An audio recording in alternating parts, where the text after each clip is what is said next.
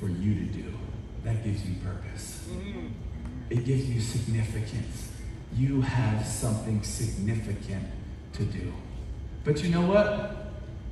There's going to be so many people and places in social media that are going to get in the way. There's become so many voices that are going to say, oh, that plan that God has for you, I don't even know if that's really real. That plan that God has for you, you shouldn't really listen to it. That plan that God has for it,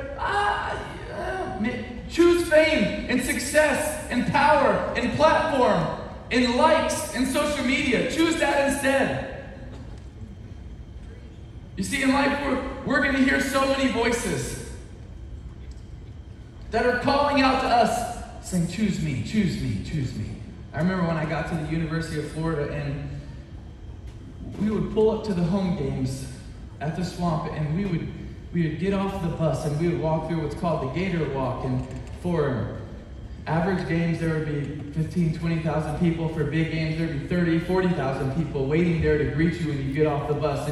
And you're walking through this pathway to walk into the stadium, and it's kind of a surreal feeling. It's awesome. Like, I mean, I'm 18 years old and you're walking through this, and it's crazy.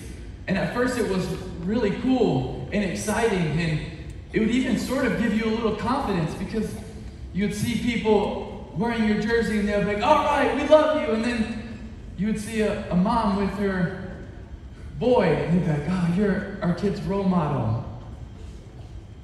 You see, but then what would also creep in is a lot of other voices.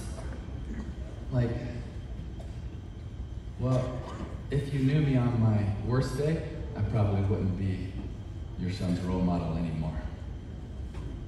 But wait a second, in the next few hours, if I don't play good, I'm also going to get booed, I'll be hated, I'll be disliked. And so there's these voices of, well, shame and guilt, but then also the voices that I'm not enough.